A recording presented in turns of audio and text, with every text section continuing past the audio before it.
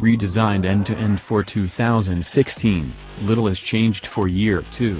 Apple CarPlay and Android Auto are newly available and standard on every trim level except for the base Pilot LX. All pilots come standard with a 3.5-liter V6 engine, but we'd avoid the 9-speed automatic transmission included in the top trims.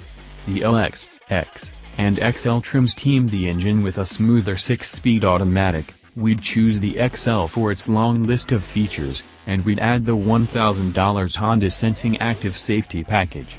All-wheel drive is $1,800, but we'd stick with front-wheel drive, which keeps the price under $40,000. Our $38,395 XL with Honda Sensing includes leather seats, power liftgate, adaptive cruise control, heated front seats.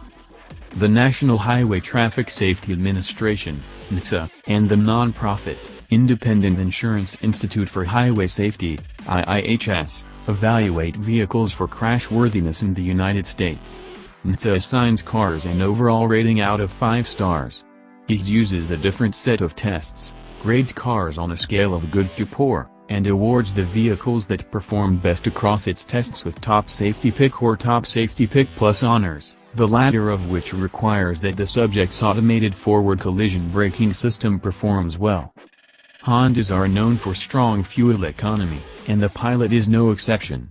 It's very efficient for such a large and practical vehicle, both according to the EPA and the real-world testing. When equipped with a 9-speed automatic included in current and new model, the Pilot seats 2 to sit atop its class. Even the standard 6-speed automatic is competitive, only giving up 1 mile per gallon EPA rating. Adding all-wheel drive drops the excellent by 1 mile per gallon across the board, as is typical in this class.